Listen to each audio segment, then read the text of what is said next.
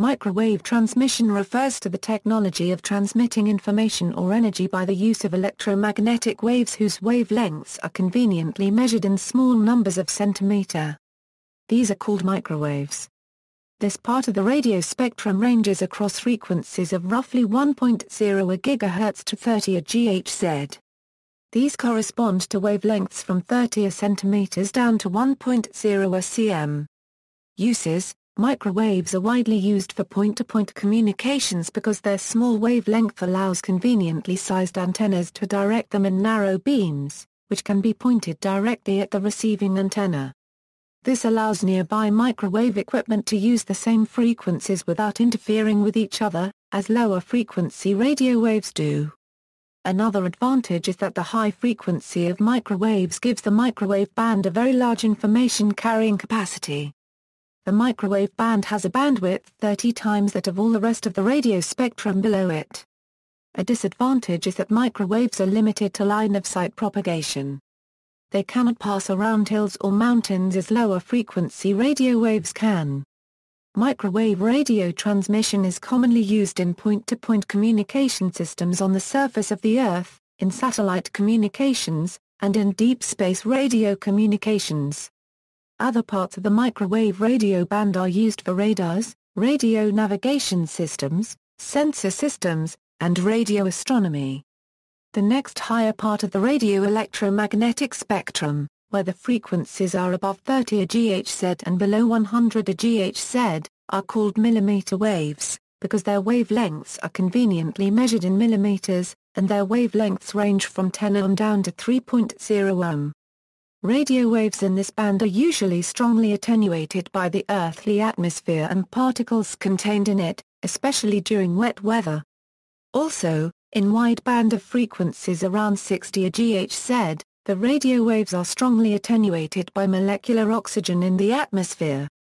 The electronic technologies needed in the millimeter wave band are also much more difficult to utilize than those of the microwave band. Wireless transmission of information, one-way and two-way telecommunication using communications satellite, terrestrial microwave relay links in telecommunications networks including backbone or backhaul carriers and cellular networks linking BTS-BSC and BSC-MSC. Wireless transmission of power, proposed systems for example for connecting solar power collecting satellites to terrestrial power grids, parabolic antenna. To direct microwaves in narrow beams for point-to-point communication links or radiolocation, a parabolic antenna is usually used. This is an antenna that uses a parabolic reflector to direct the microwaves.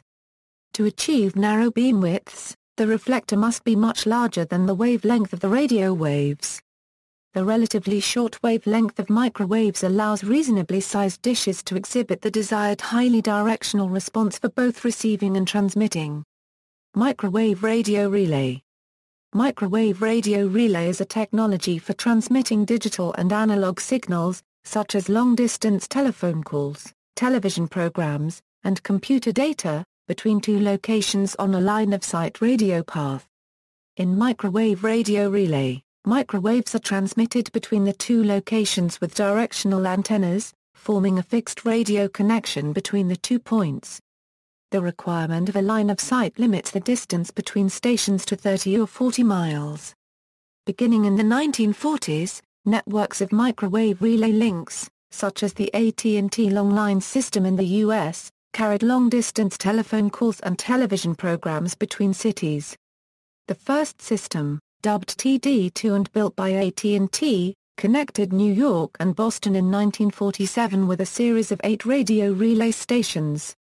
These included long daisy-chain series of such links that traversed mountain ranges and spanned continents. Much of the transcontinental traffic is now carried by cheaper optical fibers and communication satellites, but microwave relay remains important for shorter distances. How microwave radio relay links are formed. Because the radio waves travel in narrow beams confined to a line-of-sight path from one antenna to the other, they don't interfere with other microwave equipment, and nearby microwave links can use the same frequencies. Antennas used must be highly directional. These antennas are installed in elevated locations such as large radio towers in order to be able to transmit across long distances.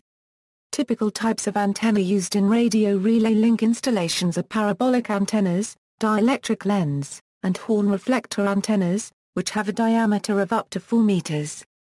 Highly directive antennas permit an economical use of the available frequency spectrum, despite long transmission distances.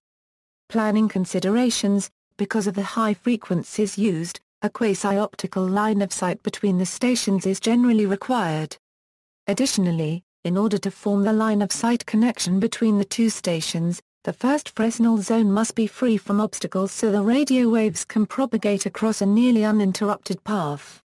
Obstacles in the signal field cause unwanted attenuation, and are as a result only acceptable in exceptional cases. High mountain peak or ridge positions are often ideal. Europe's highest radio relay station, the Rite-Funk station Jungfraujoch, is situated atop the Jungfraujoch Ridge at an altitude of 3,705 meters above sea level. Obstacles: the curvature of the Earth, the geography of the area and reception issues arising from the use of nearby land are important issues to consider when planning radio links. In the planning process, it is essential that path profiles are produced, which provide information about the terrain and Fresnel zones affecting the transmission path. The presence of a water surface, such as a lake or river, in the mid-path region also must be taken into consideration as it can result in a near-perfect reflection, creating multipath distortion as the two received signals swing in and out of phase. Multipath fades are usually deep only in a small spot and a narrow frequency band, so space and/or frequency diversity schemes would be applied to mitigate these effects. The effects of atmospheric stratification cause the radio path to bend downward in a typical situation, so a major distance is possible as the Earth-equivalent curvature increases from 6370 km to about 8500 km. Rare events of temperature, humidity and pressure profile versus height may produce large deviations and distortion of the propagation and affect transmission quality. High-intensity rain and snow must also be considered as an impairment factor, especially at frequencies above 10 GHz. All previous factors, collectively known as path loss, make it necessary to compute suitable power margins, in order to maintain the link operative for a high percentage of time, like the standard 99.99% or 99.999% used in carrier-class services of most telecommunication operators. The longest microwave radio relay known up to date crosses the Red Sea with 360 km hop between Jebel Erba and Jebel Dakar. The link built in 1979 by Teltra allowed to proper transmit 300 telephone channels and 1 TV signal, in the 2 GHz frequency band. History. In 1931 a US-French consortium demonstrated an experimental microwave relay link across the English Channel using 10-foot dishes, one of the earliest microwave communication systems. Telephony, telegraph and facsimile data was transmitted over the 1.7 GHz beams 40 miles between Dover, UK and Calais, France. However, it could not compete with cheap undersea cable rates, and a planned commercial system was never built.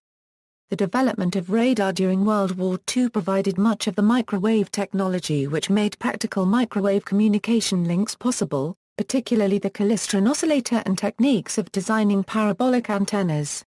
During the 1950s the AT&T long-line system of microwave relay links grew to carry the majority of U.S. long-distance telephone traffic, as well as intercontinental television network signals. The prototype was called TDX and was tested with a connection between New York City and Murray Hill, the location of Bell Laboratories in 1946. The TDX system was set up between New York and Boston in 1947. The TDX was improved to the TD2, which still used klystron tubes in the transmitters, and then later to the TD3 that used solid-state electronics. The main motivation in 1946 to use microwave radio instead of cable was that a large capacity could be installed quickly and at less cost. It was expected at the time that the annual operating costs for microwave radio would be greater than for cable.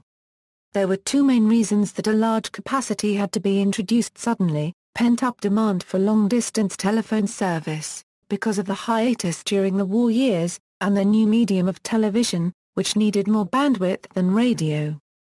Though not commonly known, the U.S. military used both portable and fixed-station microwave communications in the European theater during WWII. Starting in the late 1940s, this continued to some degree into the 1960s, when many of these links were supplanted with tropospheric scatter or satellite systems. When the NATO military arm was formed, much of this existing equipment was transferred to communications groups.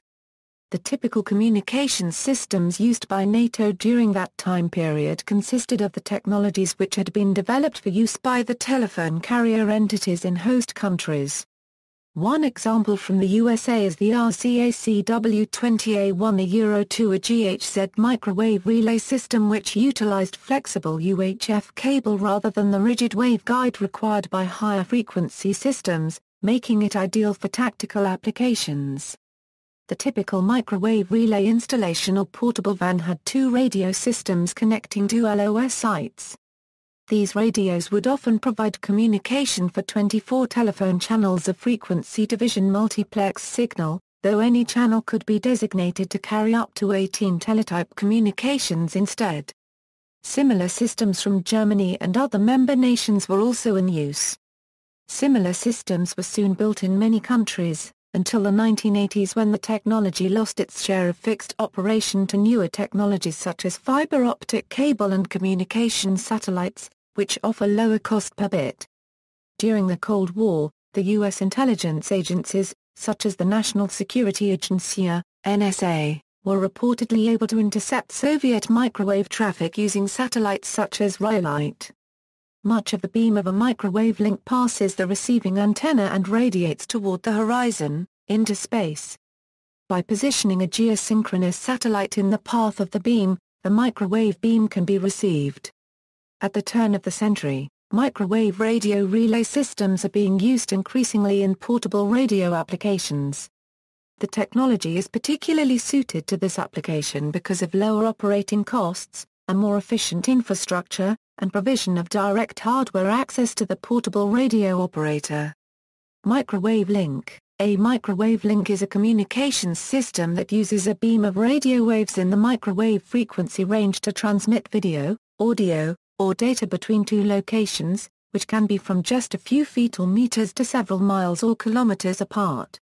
Microwave links are commonly used by television broadcasters to transmit programs across a country, for instance, or from an outside broadcast back to a studio.